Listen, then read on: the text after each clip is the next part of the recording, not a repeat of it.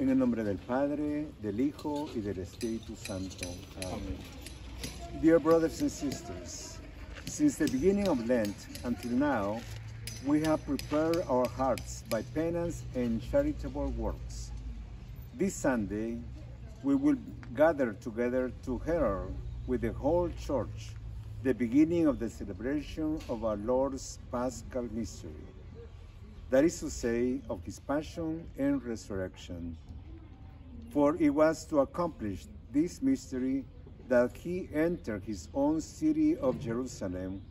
Therefore, with all faith and devotion, let us commemorate the Lord's entry into the city for our salvation, following in his footsteps, so that being made by his grace partakers of the cross, we may have a share also in his resurrection and in his life.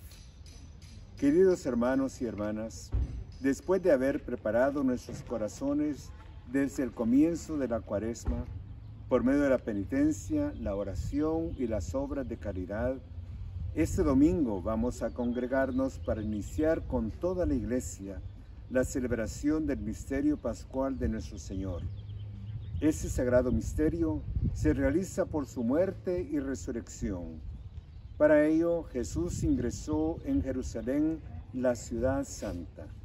Nosotros, llenos de fe y con gran fervor, recordando esta entrada triunfal, sigamos al Señor, para que por la gracia que brota de su cruz, lleguemos a tener parte en su resurrección y en su vida.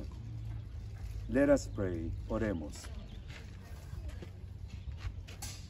Almighty and ever-living God, sanctify these branches with your blessing, that we, who follow Christ, the King of exaltation, may reach the eternal Jerusalem through him, who lives and reigns forever and ever. Amén. Dios Todopoderoso y Eterno, santifica con tu bendición estos ramos, para que cuanto seguimos con aclamaciones a Cristo Rey, pidamos llegar por él a la Jerusalén celestial, que vive y reina por los siglos de los siglos.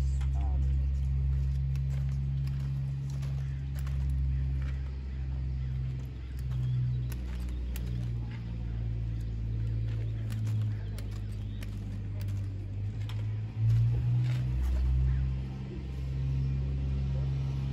Now let us listen to God's word. Escuchemos el Evangelio.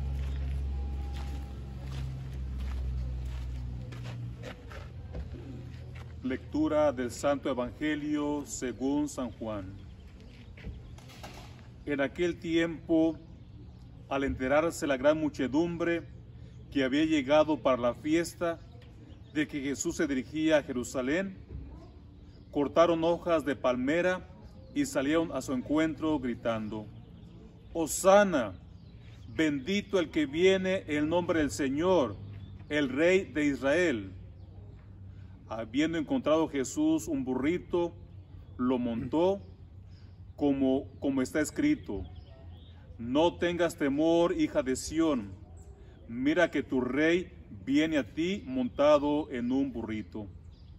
Sus discípulos no entendieron estas cosas al principio, pero cuando Jesús fue glorificado, se acordaron de que habían sido escritas acerca de él y que ellos las habían cumplido.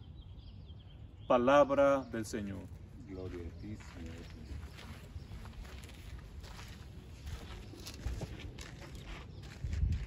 A reading from the Holy Gospel according to John. The next day, the great crowd that had come to the festival heard that Jesus was coming to Jerusalem. So they took branches of palm trees and went out to meet him, shouting, Hosanna! Blessed is the one who comes in the name of the Lord, the King of Israel. Jesus found a young donkey and sat on it, as it is written, Do not be afraid, daughter of Zion. Look, your king is coming, sitting on a donkey's colt. His disciples did not understand these things at first, but when Jesus was glorified, then they remembered that these things had been written of him and had been done to him. The Gospel of the Lord. Praise to you, Lord Jesus Christ. So, brothers and sisters, remember that these palms that have been blessed will be available to people as they come for Mass, which will be right here outside of the in the Serra Garden. And don't forget to bring your own chairs. Les recuerdo que estas palmas han sido ya bendecidas y se les dará al entrar aquí para la misa. Estarán aquí afuera en el jardín Serra. Por favor, no olviden de traer sus sillas. So, dear brothers and sisters, like the crowds who acclaimed Jesus in Jerusalem, let us go forth in peace. Queridos hermanos y hermanas, imitemos a la muchedumbre que aclamó a Jesús y caminemos cantando y glorificando a Dios, unidos por el vínculo de la paz.